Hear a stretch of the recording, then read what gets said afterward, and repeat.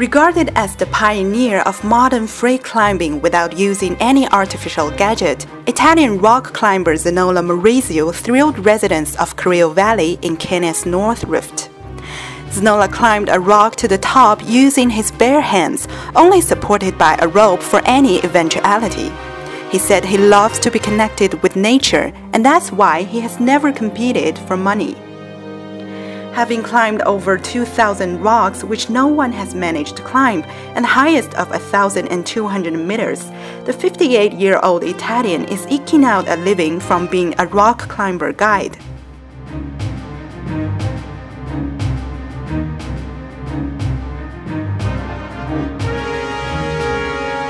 Il gatto negro è tornato alla sua natura.